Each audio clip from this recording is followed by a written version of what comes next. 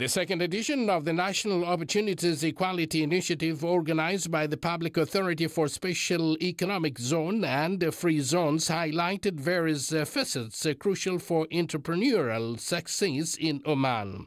It focused on pivotal elements such as strategic planning, development, organization, supervision, facilitation, post-service care, marketing, investments, attraction, operational acceleration, and institutional excellence. This is the second gathering or the event that is organized by OPAS, focusing on the small and medium enterprises, where they will display their product in OPAS headquarters, and this will definitely help those small and medium enterprise. The initiative showcased 11 innovative experiences from Omani entrepreneurs and small to medium-sized enterprises.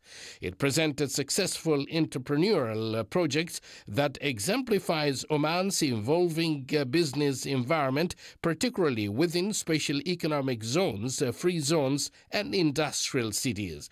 The event featured an exhibition where participants' SMEs showcased their innovative products and services, facilitating the exchange of experiences and expertise with decision makers and specialists. This initiative is very important to SMEs, that they will meet the authorized people in the free zones as well as the authorized, the industrial areas, to discuss and negotiate between them the facilities. Central to its mission, the initiative aims to foster a fair and equitable business environment that stimulates investments and economic growth within special economic zones and free zones.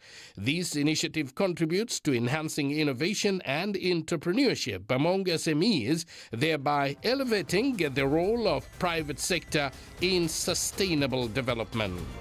Abdullah bin Ahmed al-Rubai, Sultanate of Oman Television.